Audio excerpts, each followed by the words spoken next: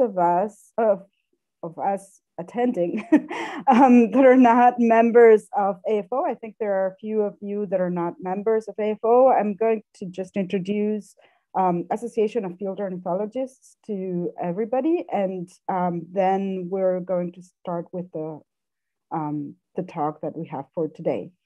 Association of Field Ornithologists is a member-based organization that's dedicated to the study and conservation of birds and their natural habitats.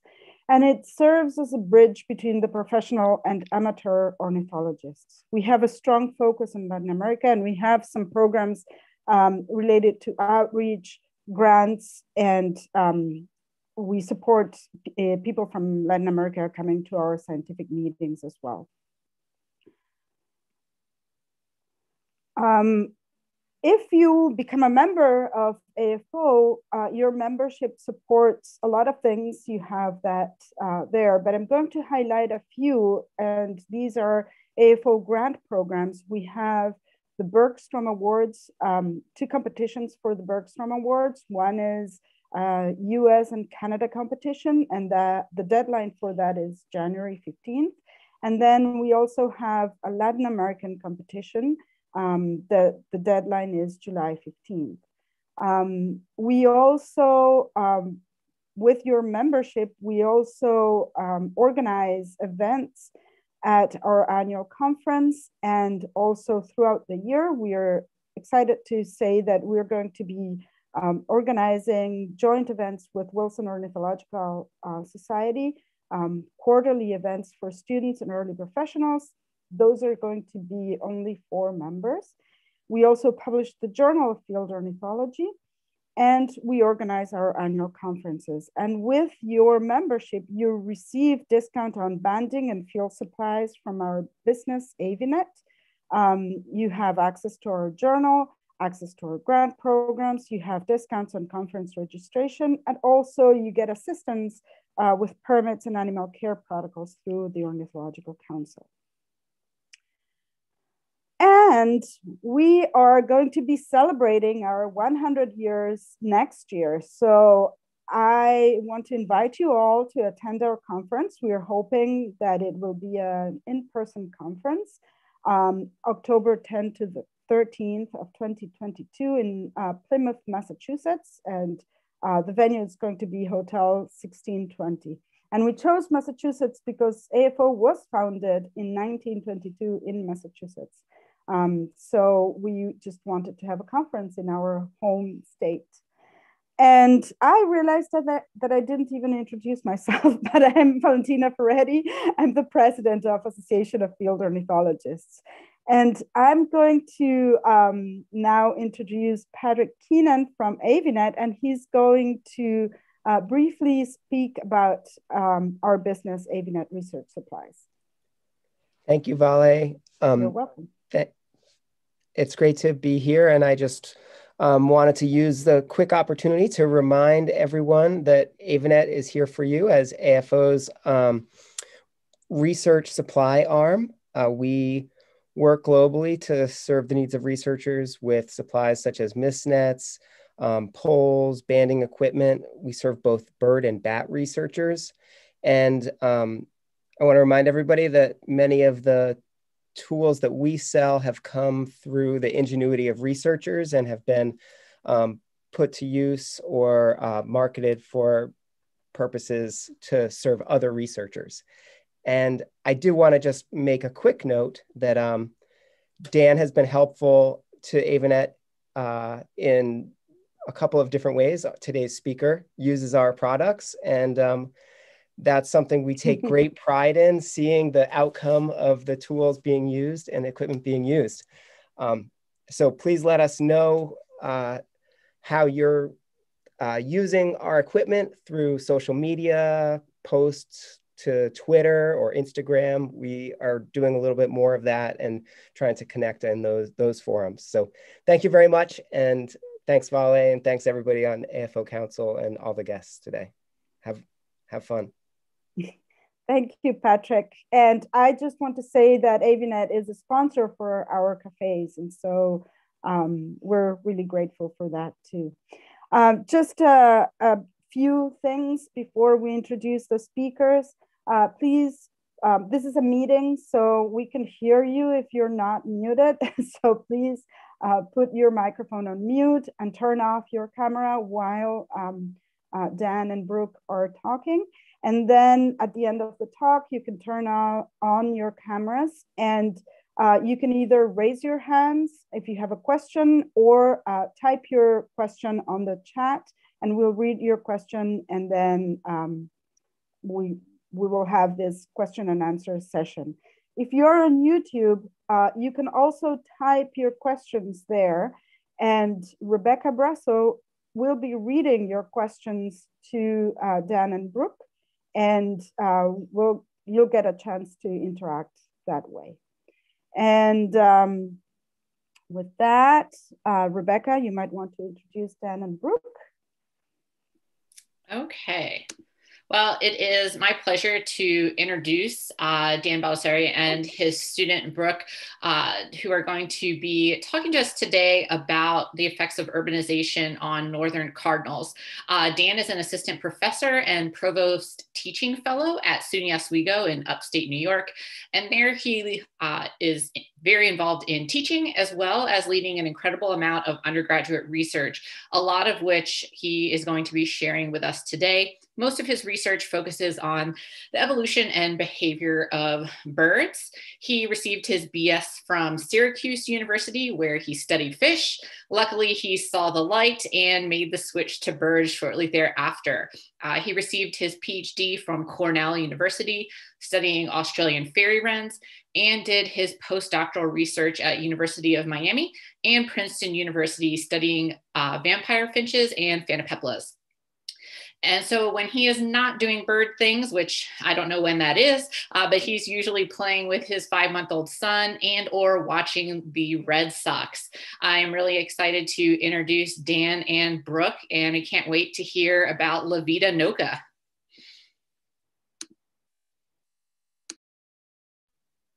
Thank you. So I'm going to stop sharing, and Dan, you can go ahead.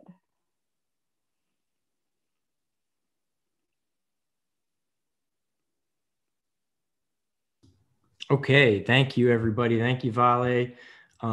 Thank you, Rebecca. And thank you, everyone at AFO, for putting on these cafes and for inviting me to talk to you all. I think these are really awesome, and it's one of the sort of rare silver linings of all the pandemic craziness, I think, is the bird people embracing the online world and, using it as an opportunity to, do talks like this where we can reach more people, and sometimes it's hard to get together in person. So as much as it sucks being stuck in Zoom, sometimes I'm happy to be here with all of you. So we are going to talk today about some of my research led primarily by undergrads that work with me at SUNY Oswego on how urbanization affects Northern Cardinals. So does living in the city make Northern Cardinals change color? And then toward the end of the talk, one of my students, Brooke Goodman, is going to take over and talk about her research on whether living in the city affects their acoustic communication as well. Does it cause them to sing more or sing differently? So you'll hear from Brooke as well. And I need to shout out a couple of other undergrads who have been working with me this summer, Dennis Ramos and Shyla Luna. They collected a lot of the data that I'm going to be talking about here. And so I'm really happy to be able to lead a primarily undergraduate driven research program.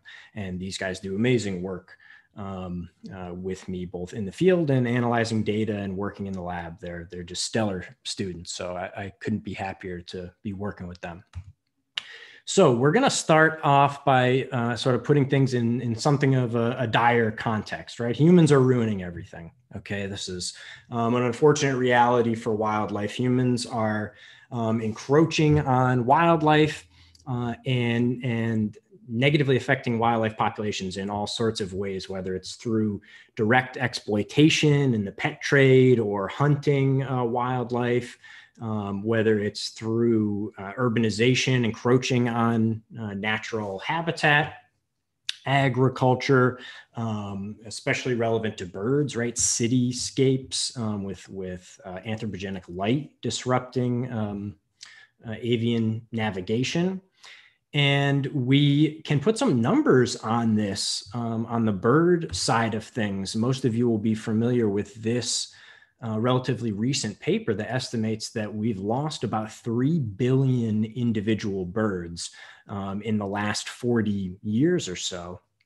And you can look at, sort of different types of birds and see which are in particularly dire straits. And it's not great news. Most of them are struggling. Interestingly, though, some of the groups of birds that are doing fairly well are the ones where there's been a lot of conservation effort focused, like game birds and waterfowl. So this paper is kind of interesting in showing us that we know conservation can work, despite a lot of the bad news coming out of this paper, that most birds are doing poorly. So I think everybody has this general sense that human activity in the Anthropocene through all sorts of different angles, climate change obviously being sort of the umbrella to a lot of this, are negatively affecting wildlife populations. But I think a sort of less straightforward, a little bit of a less intuitive way to think about this is the fact that humans can also mess up how animals communicate. Okay, so we're not just directly negatively impacting populations by encroaching on their habitats and displacing them from where they live, but messing with the ways that they talk to each other. And there's lots of cool research on this, not just in birds. Here's a really interesting piece of research on humpback whales. A lot of cool bioacoustic work showing that whales are disrupted in their ability to communicate in shipping channels, right? All the noise that big cargo ships make out in the ocean can disrupt the acoustic communication of whales.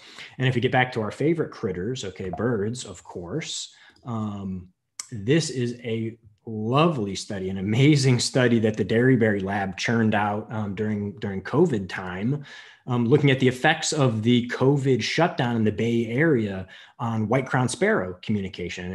And it turns out that these guys really rapidly adjust their singing behavior in response to the presence or absence of lots of traffic noise. So when the COVID shutdown was at its height, the traffic in the Bay Area was greatly reduced. These guys started singing more, they started singing differently, and so they're really affected by anthropogenic noise in their environment. So this is a question that I'm interested in, and my students and I study in Northern Cardinals. So we're interested in how urbanization affects the all sorts of aspects of Northern Cardinal life history. But we're going to be talking about communication primarily here. So most of you will be familiar with Northern Cardinals. They're pretty widespread, especially across the southeastern and eastern United States. They're in the process of expanding northward and westward. They're a dietary generalist. They eat all sorts of different things, insects, berries, they'll come to your bird feeder.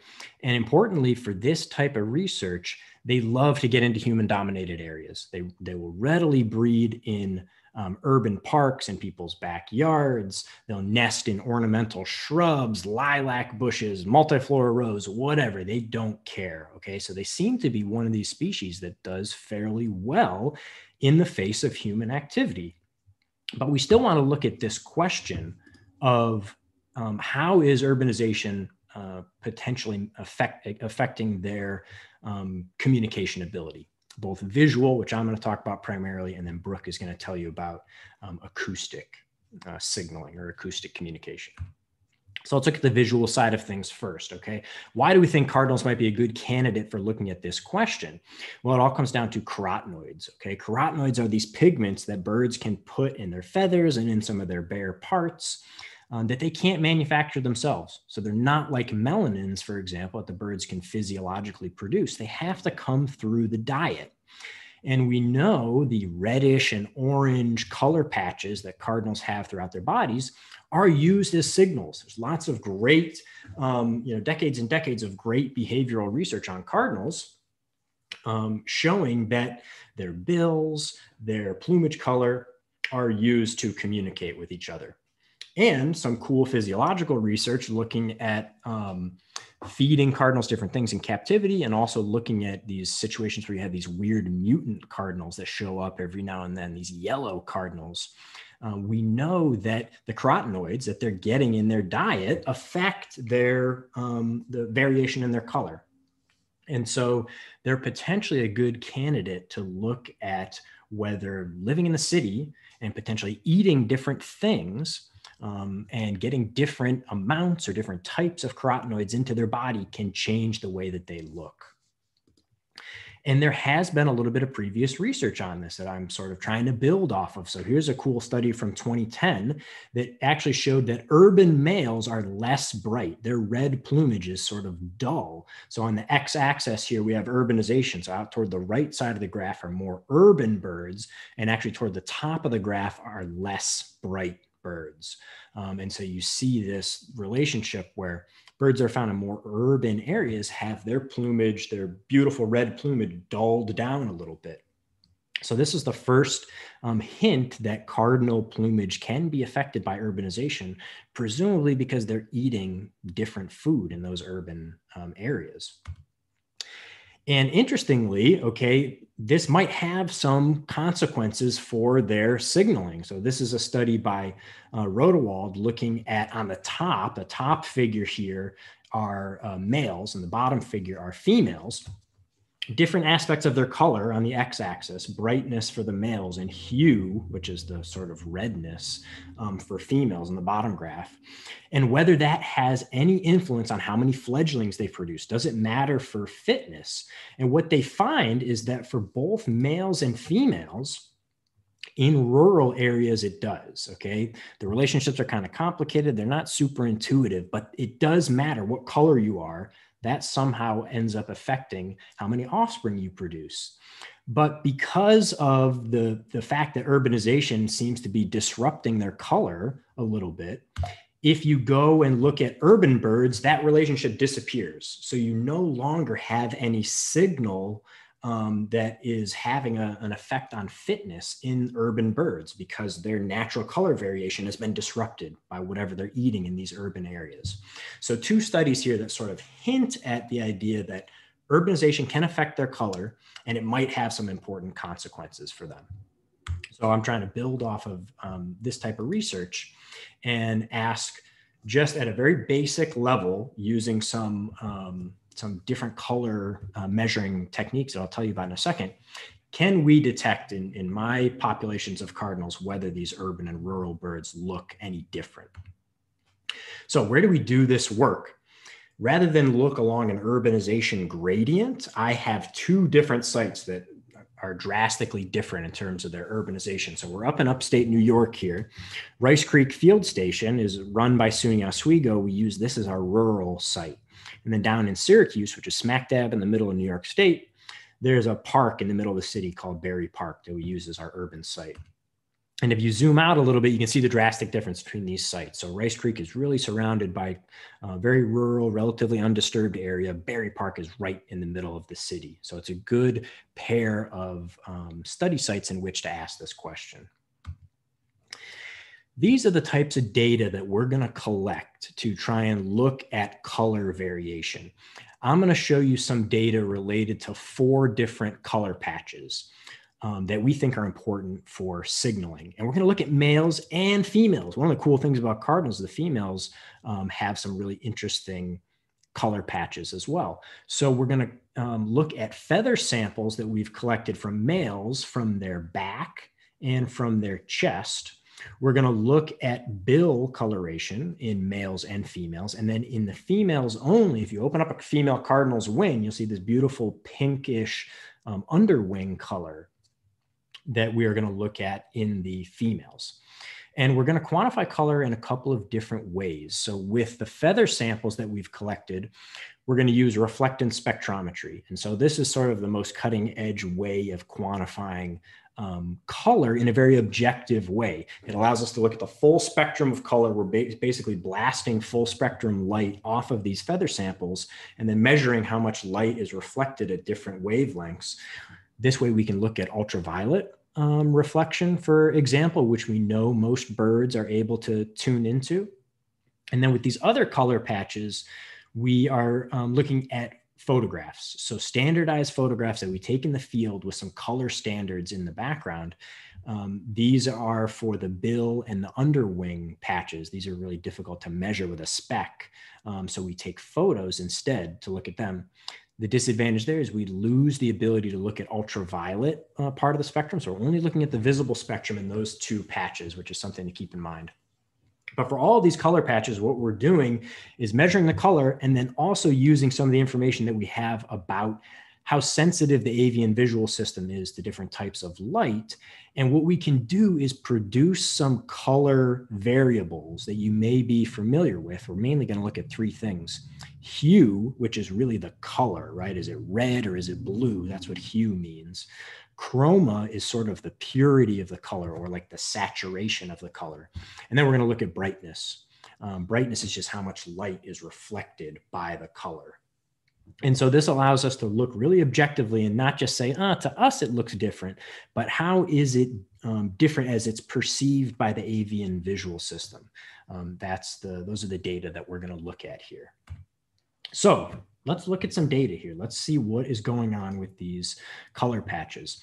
The first thing I'm going to tell you is that at a sort of broad scale, it looks like if we look at the back and the chest plumage patches on males, rural and urban males are pretty darn similar. So first we're going to look at the light that's reflected off of these patches. And if you're not used to looking at this, on the x-axis, we have wavelengths of light. So shorter wavelengths are ultraviolet coloration, our blues and our greens. And as we get out to longer wavelengths, those are like oranges and reds. And on the y-axis is just how much light is reflected at those different wavelengths. And we're going to look at four different patches here. We're going to look at chest and back in both rural and urban birds. And if you do that, you'll see the blue and the green curves here that go up a little bit higher. Those are chest coloration. From rural and urban birds, the curves are right on top of each other. And similarly for back color, if we look at urban and rural birds, those curves are right on top of each other. And if we do this color modeling where we ask, okay, how are those curves perceived by the avian visual system? We can put these colors in what we call a tetrahedral color space. One of the cool things about the bird visual system, you guys may or may not know, is that they have four different cones in their eyes, one of which is sensitive to UV light. And so we can represent the space of all the different colors that these birds can see by a tetrahedron. And each of the vertices in the tetrahedron is a different cone that's sensitive to different wavelengths of light. So in this tetrahedron up the top here, we have ultraviolet, we have short, we have medium, and we have long wavelength. And this is where we're able to actually get some numbers that tell us something about the color. So the hue is really where are we in the color space, right? Are we purple? Are we green? Are we blue? The chroma is how far away are we from the center? The origin of this tetrahedron is no color. And if we're far away toward one of these points, we have high chroma, high saturation color. And then brightness is just how much light is reflected. Actually has nothing to do with color. Two different colors could have the same brightness. It's just how much light is reflected off of the plumage patch. So if we take our chest and our back colors and pop them into this color space, it kind of shows what we see with the reflectance curves as well. The back color patches for rural and urban males is sort of the pink and the orange right on top of each other in the color space. And the chest patches are similar. The blue and the green out here, the rural and urban chest color patches right on top of each other as well. But I've got a little asterisk here because we have a, I'll jump in the gun. I'll tell you about the asterisk in a second. We call that a tease in the biz. First, we're going to look at these three color metrics that I mentioned, right? Hue, chroma, and brightness, and sort of numerically, what do we see? And if we look at green and blue, again, our chest for rural and urban, and orange and pink are back for rural and urban. And for hue, which is sort of what is the color, those boxes overlap. There's no difference. For chroma, how saturated are they? Again, those boxes really overlap. There's no significant difference. And same thing for brightness. Okay, so these colors are indistinguishable. But there's a year effect in these data. Okay, so we collected data in 2019 and 2020. And if we look at chest color in 2019, we see this phenomenon that we saw when we looked at all the data combined. The rural and urban birds, their chest patches have the same hue. They're both basically red, right? When they're in the color space here, they're right on top of each other. But in 2020, we actually detected difference here. In the birds that we measured in 2020, the urban males had redder chest plumage. And you really got to squint at this to see this in the color space. But the rural and urban points start to separate in the color space. And the urban birds get closer to what a red color is. And the rural birds are closer to what an orange color is. And this seems like a relatively small difference, but there's a statistically significant difference with a linear model here between these two birds. So these two groups of birds living in different areas. So these urban males, their chests are actually redder in this 1 year of data. What about if we look at bills? Now, remember, if you recall, I told you when we're looking at bill and female underwing color, we're looking at photos now. So we've lost our ultraviolet sensitivity, which we don't actually think is a huge deal with these guys because it doesn't seem like there's a lot of ultraviolet reflectance. Most of their reflectance is in long wavelengths, oranges and reds. So now we have a triangular color space here. Okay, we've got short, medium, and long wavelengths. And if we look at urban male bills compared to rural male bills, the urban birds have redder bills compared to the rural males. And again, it's pretty subtle if you look at where these points fall on the color space, but the urban birds are closer to a pure red color and the rural birds are closer to an orange color. So there is a difference here. And if we look at hue, which is our measure of color, there's a statistically significant difference here with the urban birds being more of a red color compared to the orangish rural birds. Chroma and brightness of the bill of urban and rural males is indistinguishable. So it's really only the color itself that seems to be changing. It's becoming more red in urban birds. What about if we look at females? The same thing in females, we don't detect any difference. So rural and urban females seem to have similar bill colors. Their color points in this triangular color space sit right on top of each other. And if we look at any of our three color metrics, there's no difference between rural and urban females. But there's still something interesting going on with females, okay? So that interesting underwing, pink underwing patch that females have, rural and urban females don't look the same in that regard. So urban females actually have higher values for chroma. They have a more saturated, sort of deeper pink color in that underwing patch compared to rural females. So rural females here are the brown points, urban are pink. And if you squint at this, you can see that the urban females are further away from that achromatic center of the color space. So the spot where there's no color, they have higher values for chroma. They're more saturated. So you can kind of think of it as like more of a pure kind of deep pink color. They're further away from the origin. And if we look at the numbers and compare the two, we see a statistically significant difference here in chroma.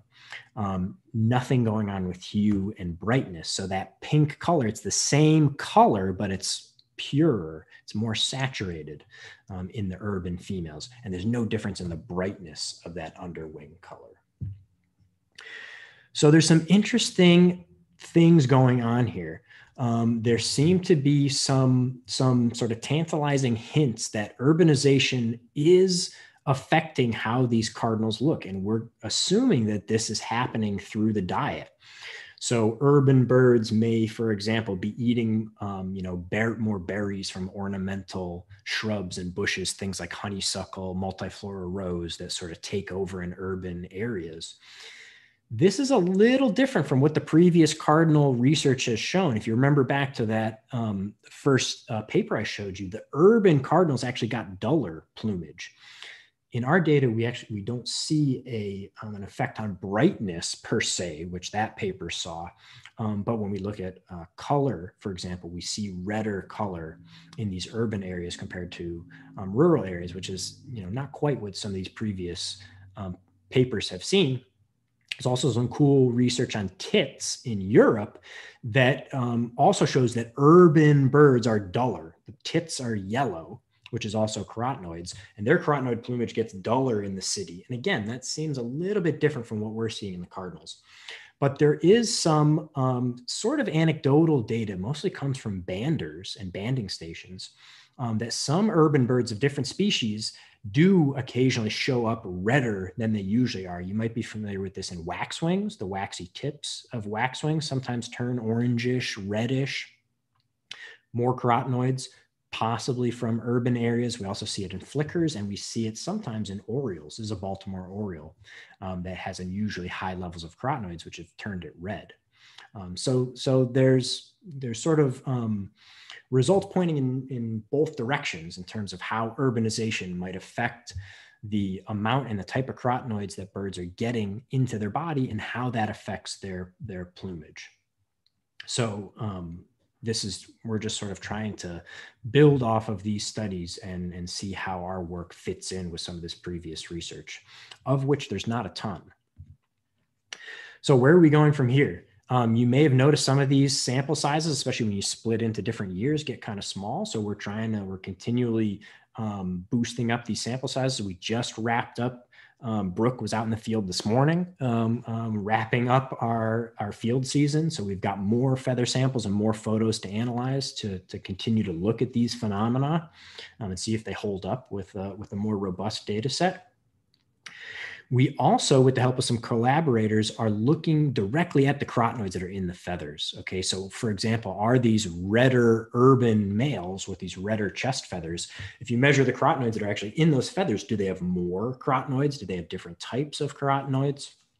And I'm also working with some people to try and look at is there a difference between rural and urban birds and what they're eating? I'm sort of making that assumption, right, that this is being driven by the diet, but we can look at stable isotopes in the feathers. We can look at fecal samples to do DNA barcoding, to look at prey items that are in, the fecal samples of birds, to actually figure out if these guys are eating different things, which we think that they are. So lots still to do. So tune in, keep an eye on the hashtag La Vida Noca on Twitter, and you'll learn everything as it comes hot off the press. Okay, so that's what we know thus far about what's going on with visual signaling and how it's affected by urbanization in cardinals. I'm going to shut up for a bit, and I'm going to flick it over to Brooke, who's going to tell you about her project and what she's learned thus far about the acoustic side of things and how acoustic signaling is affected by urbanization in cardinals. So Brooke, go ahead. Yeah, so my name is Brooke Goodman. I'm an undergrad at Oswego, and this is my second summer working with the Cardinal Project. And my specific project is regarding the acoustic signaling of the Northern Cardinals in the urban versus the rural field sites. So some things that we already know about Cardinal song is that they like to sing between 8 and 12 song types, and their song is masked by anthropogenic noise. So they're competing with things like AC units and lawnmowers and even humans to have their songs heard in the urban soundscapes. And something we also know is that the frequency and length of Northern Cardinal song is positively correlated with urbanization. So these cardinals in the urban areas are singing longer and higher frequency songs. And so we know that they are adjusting their behavior for these urban areas. So what we're looking at is if the song repertoire size of the cardinals in the urban versus rural areas is different. And specifically, we're thinking that the urban cardinals are going to have larger song repertoires because they need to be a little bit more behaviorally plastic and flexible to be able to be heard in this stressful environment. So Data collection has consisted of putting automated recording units, or ARUs, in a male's territory. So when we're not doing banding, we're doing nest searching and just observing cardinals. So after a while, we can get a good feel of where they like to sing. So I put up the ARU in hopefully the best spot to catch as much song as possible. And they'll go for 5 days for 6 hours each day, starting at sunrise. And over these 2 summers, we have recorded 31 rural males and 14 urban males. And our pool of birds at the urban field site is just a little smaller. But over the 2 summers, we have re-recorded almost all of the 14 birds. And so in the end, this has come to about 1,560 recorded hours. And in the bottom left is what we're hoping to catch is a little spectrogram of cardinal song. And on the left, we've got the frequency, and on the bottom, we've got the seconds. And so it would be pretty hard to go through, this is about 65 days worth of data, and find these all these 4-second moments of cardinal song. So I am really lucky to have access to a program called Kaleidoscope Pro. And what Kaleidoscope Pro allows me to do is I can give it a day of recording, so I can give it 6 hours, and it'll give me back a lot of sound files, like 5,000 to 8,000 sound files for the day. And within those sound files, it'll cluster together similar sounds. So it'll give me about 40 clusters for the day. And those clusters can be a yellow warbler or a wood thrush or a mourning dove. And hopefully in all those clusters, there'll be a couple clusters that are just cardinals. And I can go through those and just take down the different song types that are being sung by that male. And something interesting that I can also do with Kaleidoscope Pro is train it to recognize the individual song types and just cluster those together. So I have to create a classifier. So I give Kaleidoscope about 5 to 10 really solid examples of a certain song type, and I can do this for about 12 song types. And if I feed it another day of recording, it'll do its best to make clusters that are just song type 1 or song type 2, and that can go hopefully up to 12 in an ideal world. And so that can make the large amount of data a lot more manageable. But what I have to do is determine what is a song, and if it is a song, which song is it out of the repertoire that I'm trying to build. So I have to make sure that I'm not listening to a catbird, or that I'm not listening to a male who isn't the one I'm recording, who's kind of snuck onto the territory for fun. And I can do this by just knowing that if I hear a song that's only sung 3 times out of the 4 days, it's probably not the cardinal that I'm looking for. But if I am able to determine that it is the cardinal I'm looking for, what song is it? So cardinals are prolific singers. They will sing for a very long time. So in that time that they're sitting and singing, they will mess with their songs a lot. So in the bottom left, I've got a picture of a really typical cardinal song. It has 2 trills, which is very common. And the first trill has got 2 syllables and the second has 9. And so I might see this song sung all the time by one male, but I have to keep track of the number of syllables, because if I see that 50% of the time he's singing trill 2 with 6 syllables, and then the other 50% he's singing it with 9 syllables, I need to consider if this is 2 different song types that he's intending to be have different effects, or this is not the same song. So I have to keep a close eye on that, and they will mix it up a lot. But it'll also tell me that if 90% of the time it's sung with 9 syllables and 10% of the time it's sung with some random amount of syllables, he's probably intending it to be heard with the 9 syllables, and something happened where he just had a little mess up, and that's okay. So that's probably one of the more time intensive parts of the sound analysis, is just making a really clear library of what the bird is intending to be singing. And so some pretty preliminary results. I've got one of the males at the urban site singing 12 song types, and one of the rural males singing 9 song types. And so that falls into the range that we're expecting of 8 to 12, but that is looking good for our hypothesis. But of course, that's only 2 birds, so I can't stake too much on it. But one interesting thing that I learned while going through these song repertoires was that between the 2 field sites, they only shared 2 song types, which was a lot lower than what we expected. So we're working with collaborators in Florida who have been really helpful in teaching me how to use Kaleidoscope Pro. And when they sent me their example song library, the Cardinals in Florida sounded nothing like the Cardinals in New York. The song structure was even completely different.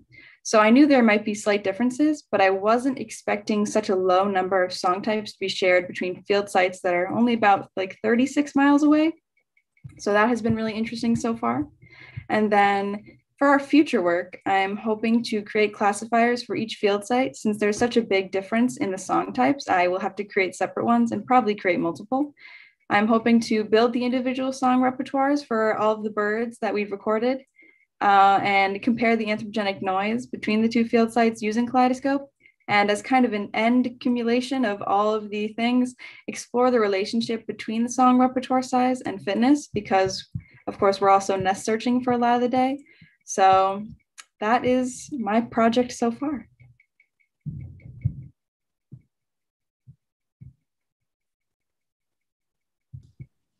Okay, thank you, Brooke. Great job. So Brooke is running this this project looking at how urbanization affects cardinal singing. We've also got various other cardinal projects that are sort of focused around urban ecology. So trying to figure out other ways that these birds might be affected by urbanization. So one of my other excellent students, Shyla, is looking at nest predation. So whether urban and rural cardinals put their nests in different locations, different heights, different levels of exposure, for example, and how that affects nest survival. We hope to look in the future at some more interesting behavioral things with some experiments to look at whether urban birds are, for example, bolder or less neophobic that might help explain why they're so adept at surviving and thriving in urban areas. And we're also working with some collaborators on a sort of different geographic scale to look across the range of cardinals at basically how different cardinals are across their range in their color and their morphology, and try and get some hints about what's going on as they expand their range steadily northward and westward. So that will basically do it for us for now. That's sort of an update on La Vida Noca. And so I need to thank again my wonderful students, in addition to Brooke, who you heard from, Dennis and Shyla. Also did a ton of work that's represented here. And we got some funding from the college and from Rice Creek Associates to do some of this work. And I hope some of you have some questions and maybe some ideas for other ways and directions we can take this research. So thank you so much for listening.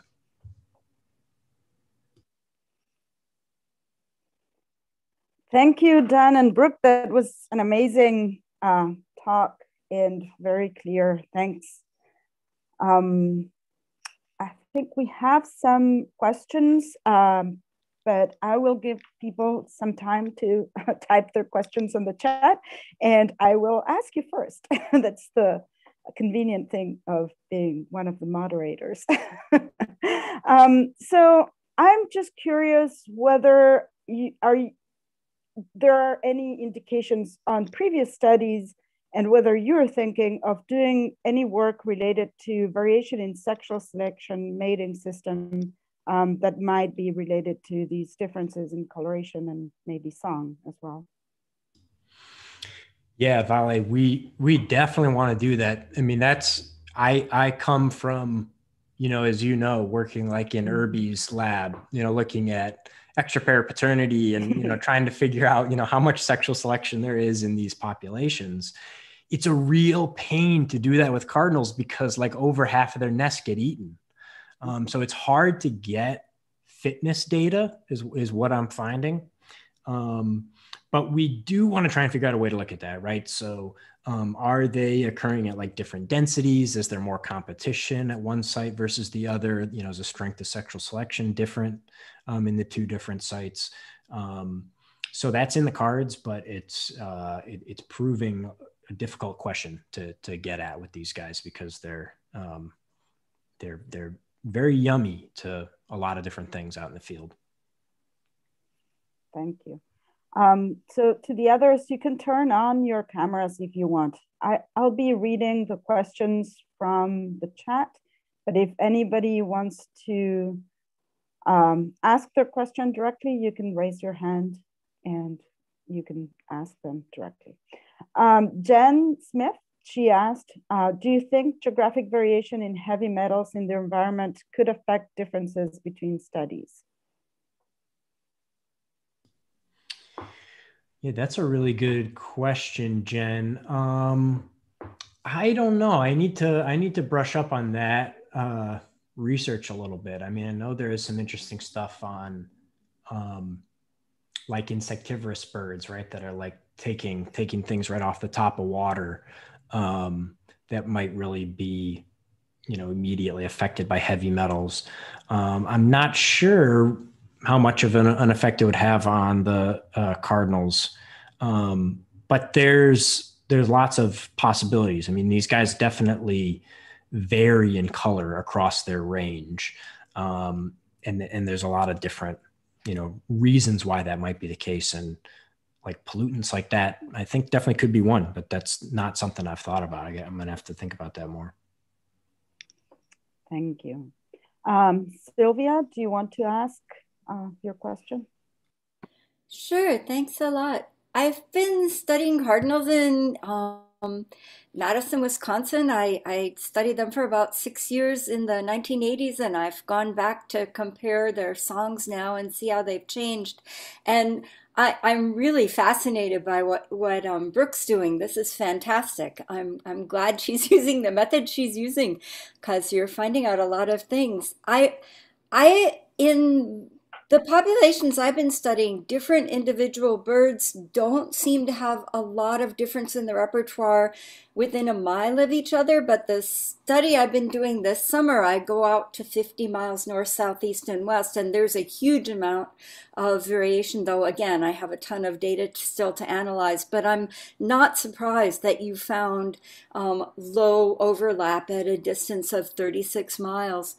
As far as the number of repeats of each syllable type in a song goes, it usually in the cardinal populations I've studied, the first syllable type is sung relatively few times, but the number of repeats for the second one varies all over the place. More cardinals right now seem to have 3-part songs in the Madison area. It was mostly 2-part songs in the 80s.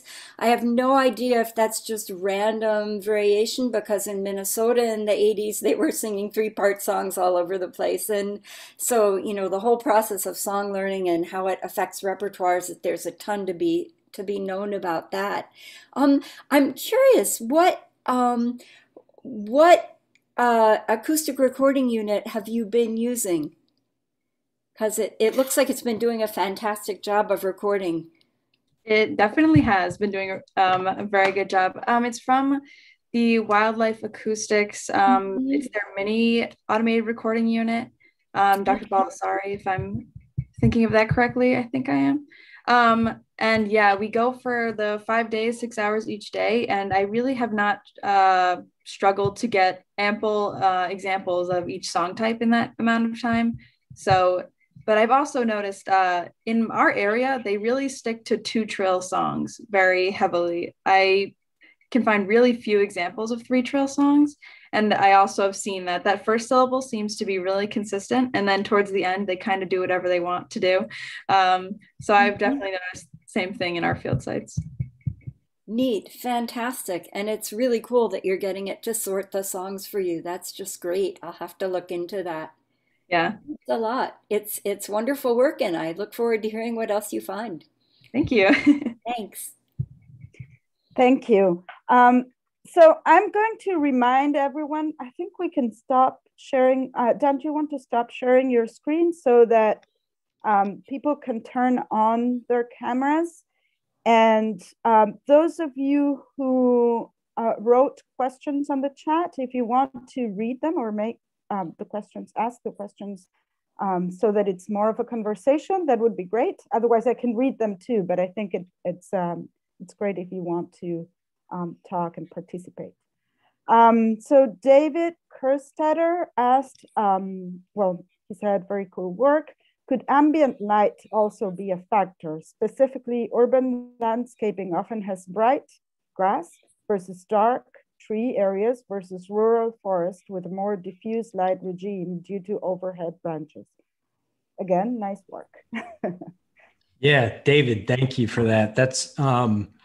That is something we want to look at to get the spec out in these different sites and measure the irradiance, sort of measure the ambient light.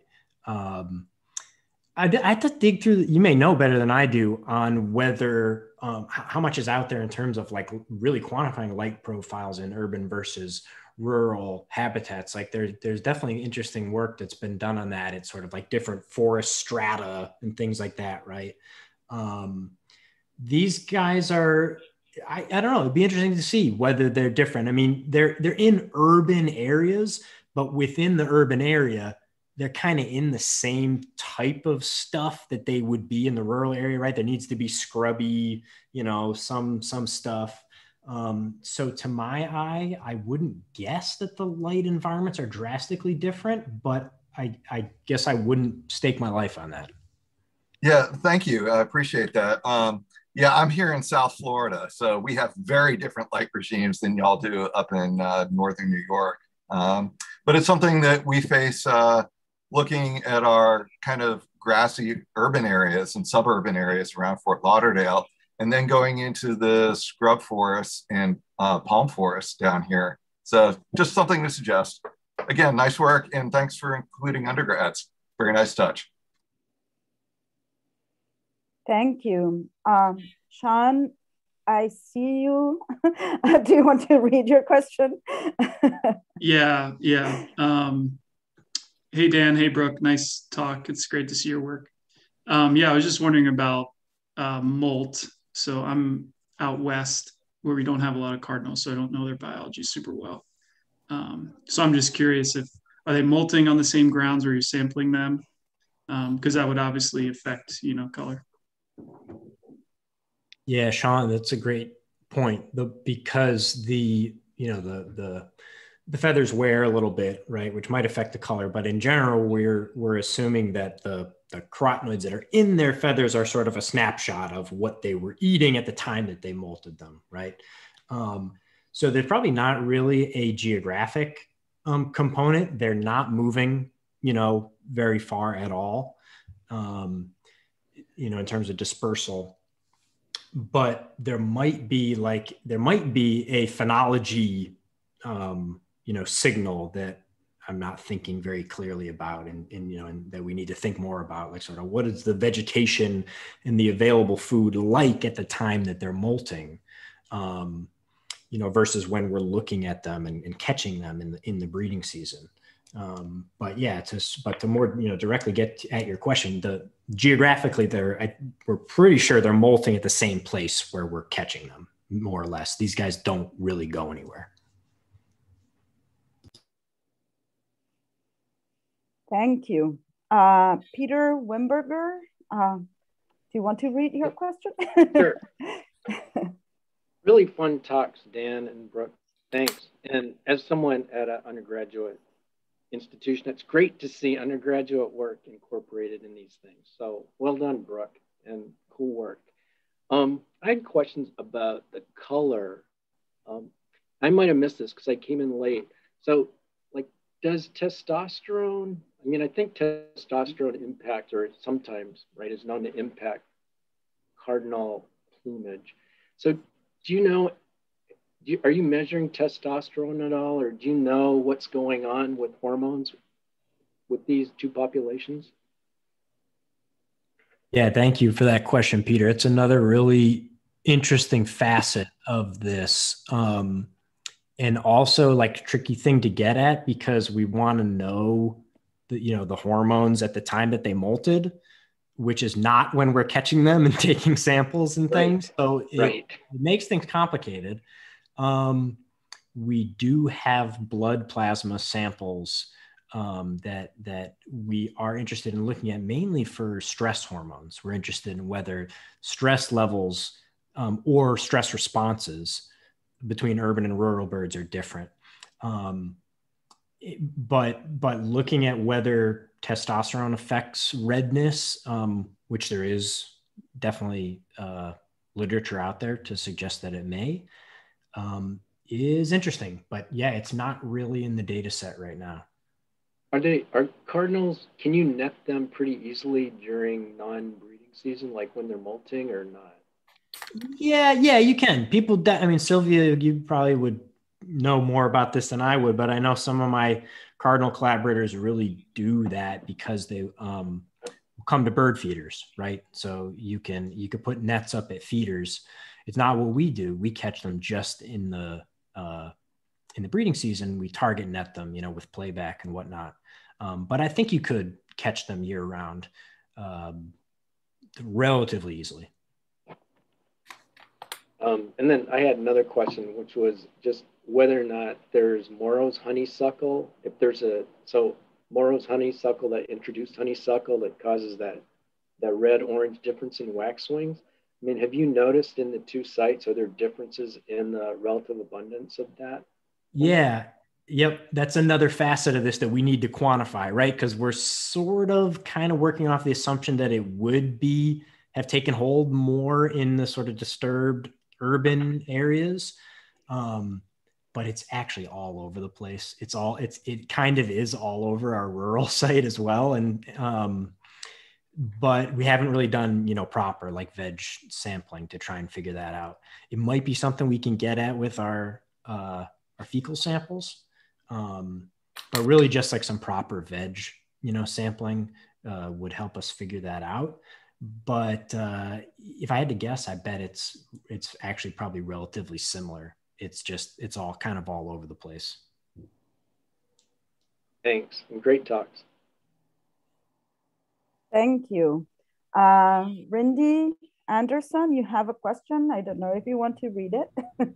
Sure. So first of all, I'm not Rindy. I'm Rindy's. Rindy, your voice is so deep.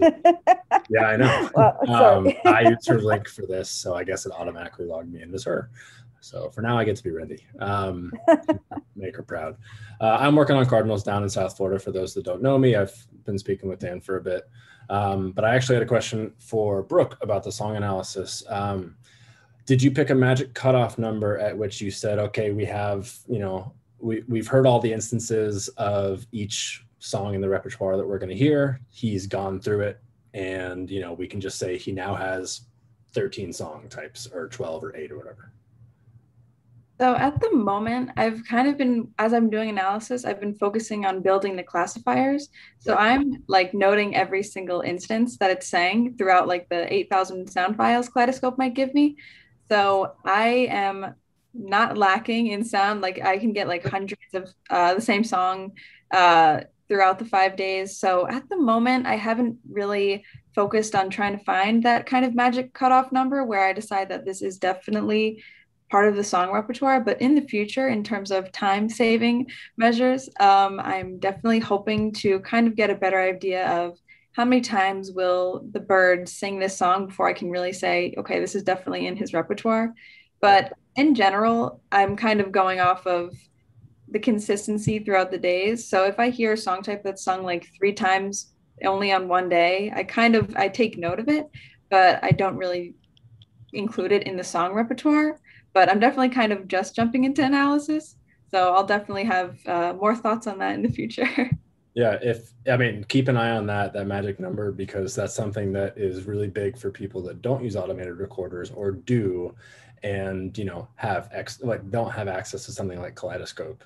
That's something that my advisor used for Sparrow research. After 300 songs, they've heard all of the song types in this repertoire, but that's for something with immediate variety. So they're flipping through from song type to song type. They're not cardinals that just will sing the same one for an hour and then maybe consider changing. And so that magic number changes dramatically based on the mechanics of when they're switching. And so us down in Florida are really interested in figuring out what that number is, so we can do, ask the same questions like you. Is this linked to fitness? Is this linked to, I'm working on microbiome stuff, and the brain, is this linked to something that has to do with cognitive function? So if you know, let me know.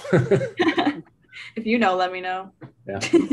We don't have undergrads like you that can really work through this. Ours are not as prolific. So Yeah, Brooke's doing an amazing job churning through this, and I think she'll figure that out. But it is something that we've struggled with. That's like an artifact of the ARUs, in that there's some noise built into that data collection based on, where you've placed them. Oh, for sure. Whether you've really placed them in a good spot or not. Are you on the edge of a territory? And there's some birds you just can't even, record them with automated because they're too packed in with other neighbors around there. So there's some that we've tried to do that with, and I say he's just not a good candidate for that. So. Yep. Yeah, exactly. So we definitely have some of that noise in the data set. So figuring out like that magic number is, that's tricky. Looking forward to updates. Thank you. I'm just going to remind those people that are on YouTube, on our YouTube channel, if they have questions, you can type them on the chat or whatever that is on YouTube, and Rebecca will read those questions for you. I've been looking at my phone to see if there are any questions. So if you see me, just move my head, it's what I'm doing. But so far there are no questions there. So we'll continue here. Allison, you have a question. Yeah, my question was just about like age of the bird, and if that could have any impact on color or I guess song. And is this something that, as you kind of build the study out for multiple years and have them banded, can you start looking at something like that? Yeah, it's a great question, Allison. We don't know a ton about that in Cardinals per se. We are starting to get some repeat samples for the color data set for males. And I think Brooke alluded to the fact that we do have some longitudinal data for the repertoires as well. Because I think, one interesting thing to look at would be if males are adding, increasing their repertoire as they get older and how they're doing that. Like sort of, Sylvia alluded to this phenomenon that, they might be adding more syllables on, over time, whether that could even happen like on a sort of developmental scale, over the lifetime of the bird. That would be pretty cool to look at.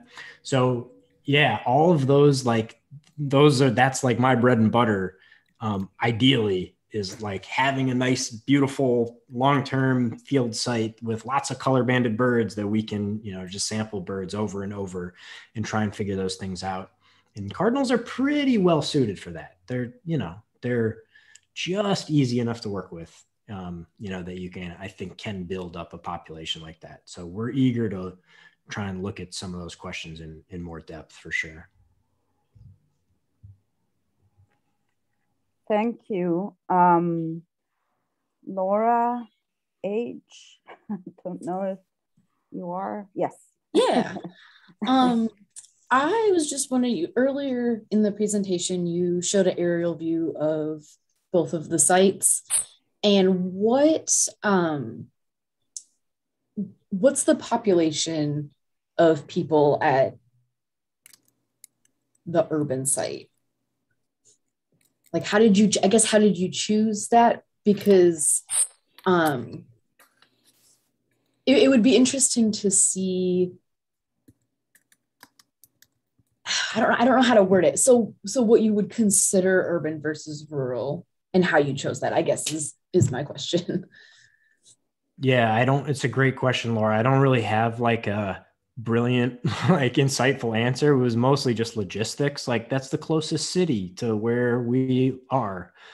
So it's definitely more urban than our rural site, but like it's not super urban, like Cardinals are right in downtown, Miami, and that's like a lot more urban, or, Fort Lauderdale or whatever.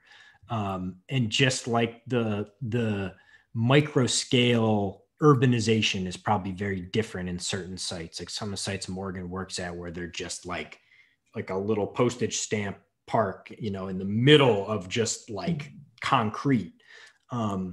Our urban site's not quite like that. I mean, it is surrounded by a city, but it's not a gigantic city. And, there's some green patches throughout. So that's one of the benefits of like what the Ohio people do, some of those papers or did that I alluded to, where they have a nice gradient. They really have like undisturbed areas right in the middle of Columbus and then sort of everything in between. So that probably is important, like to look at like just how urban is it?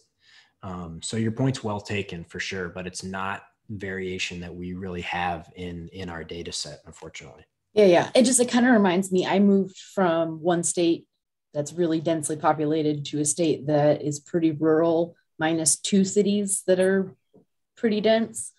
And I do various field work, sampling bird populations. And the town that I live in is 20,000 people. The nearest big city is 400,000. But the town that I work the birds in is just over 1,000 people. So it just would be interesting to see something where the state is much more rural and even your dense populations are still really small considering places like Chicago or Dallas or Los Angeles or whatever. So just curious. Thank you. Matt, you had a question? Matt Schumer? No, it's just a quick comment on the discussion about the variation in the light gradient in different environments. And I was just wondering if like a portable light box that you could use in the field to kind of control for the ambient light might be something that you could incorporate.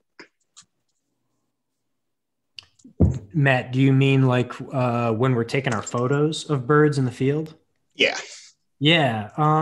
So we can control for that in our analyses by having color standards in the photos. Right. Gotcha. Right. So the ambient light is different on day to day or whether we're in the shade or whatever, but having standards in the photo, part of the photo analysis is standardizing the bird's red versus that, Gotcha.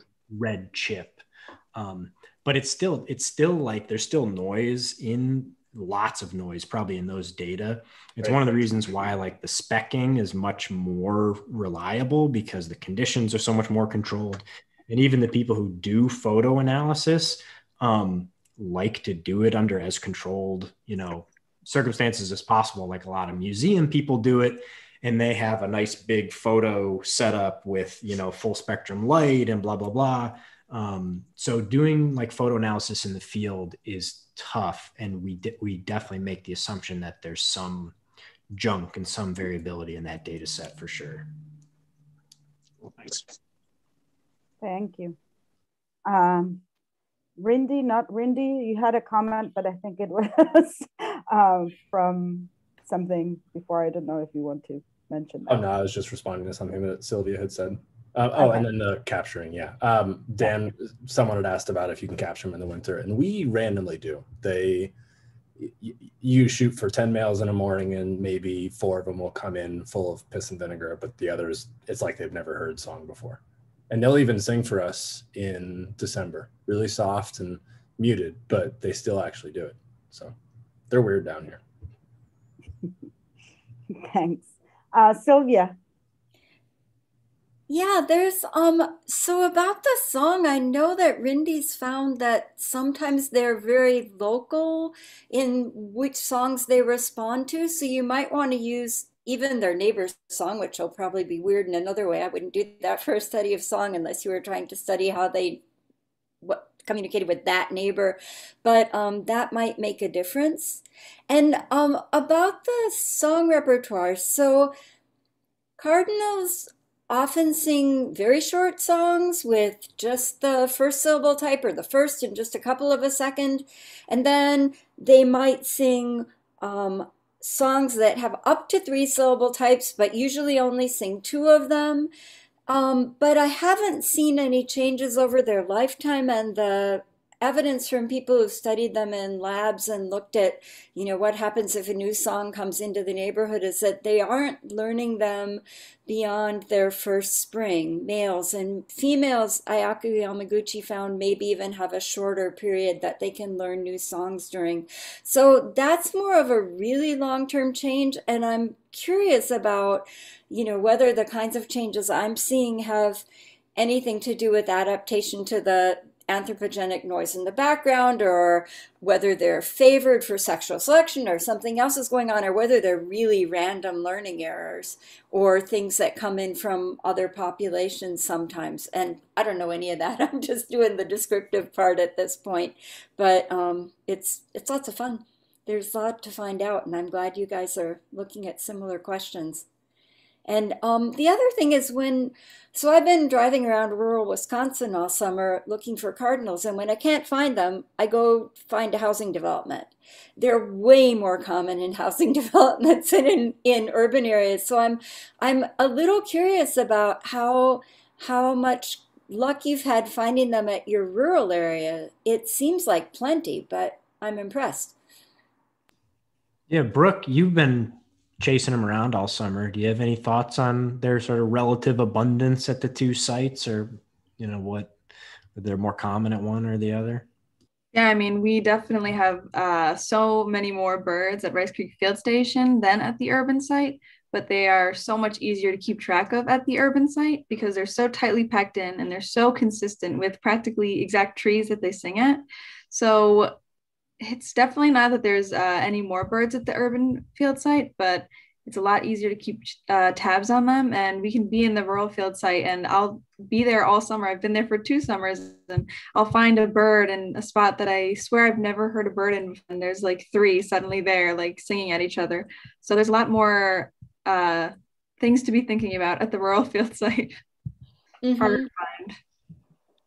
Yeah, Sylvia, that our rural site is good. There are cardinals in there, but the density is a lot lower. I mean, the urban site, they're just packed in right on top of each other. And so I think they're attracted to urban areas. They probably like bird feeders and whatnot. And they just spread out a lot more. It would be really cool to do like some proper like territory size, types of analyses, because I expect it would be drastically different, and like the overall densities would be different, I bet, at least at our 2 sites. It's because they live in bottomland, river floodplains, naturally when there aren't people around with feeders. Is there a river running by your rural site? That could explain a lot too. Yeah, yep. I'm looking at, hedgerows on the edges of cornfields. Forget about it. They're not going to be there. Yeah, that's really cool. Thanks. Thank you. And I think we have one last question. Jen?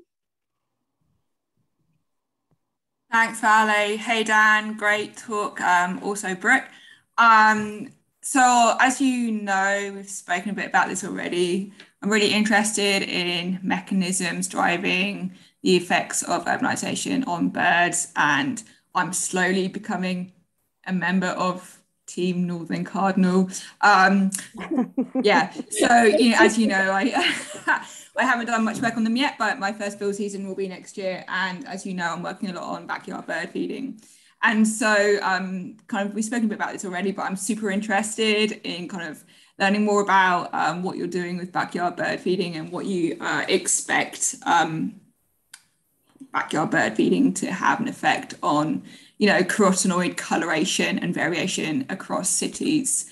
And kind of to that effect, I'm interested to know kind of what bird food you're considering using, whether or not you think the type of bird food would have an effect, and whether or not you think seasonality would have an effect on that. Kind of going back to when birds molt and kind of the different food resources they use over the years. And also, I think what would be really cool, and maybe you can start thinking about this as a collaborative team, you could consider lots of different people I'm really keen to do a study because, all my work, I'm working more in an urban setting at the moment and not really considering those kind of rural control, well, if you can call them control, but in different experimental contexts, about if you did these studies of backyard bird feeding in a rural and urban area, what might you think would happen to carotenoid coloration in those different sites?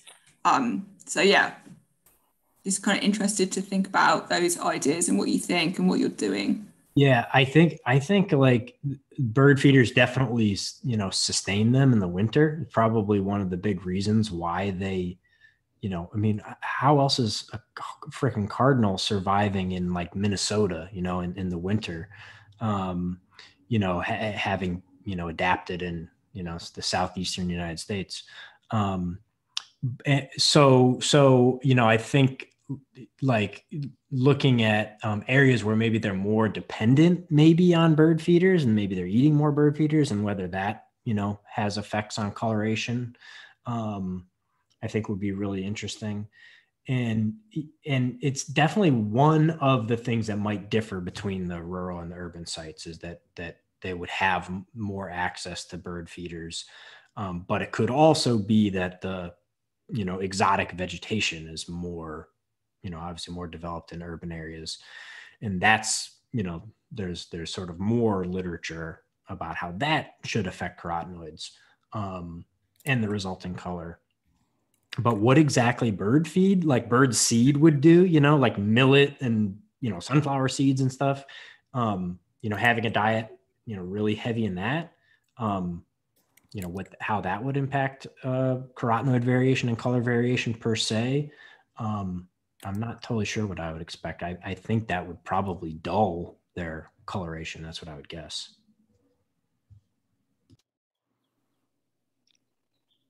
Well, thank you, Brooke and Dan. You've done an amazing job, and it was really interesting. Thank you. Thank you very much. I will share my screen again to show you some information about our next cafe. It's going to be on yellow cardinals in Argentina. These are endangered birds, and we're going to have Melina Tencio, Bettina Mahler, and Alicia de la Colina give a talk on the conservation efforts of yellow cardinals in Argentina. And also, if you like our AFO Café logo, Matt posted a link to our bonfire store. We are selling t-shirts and mugs to do some fundraising to support our programs, AFO programs. So you can purchase a t-shirt or a mug there. And also, if you enjoyed the AFO Café and you're not a member of AFO, maybe you want to become a member and support these types of events. So you can go to our website. Thank you very much. Thanks again, Dan and Brooke. It was a really interesting talk. And thank you all that participated in the questions and answers. I think it was great. Thanks.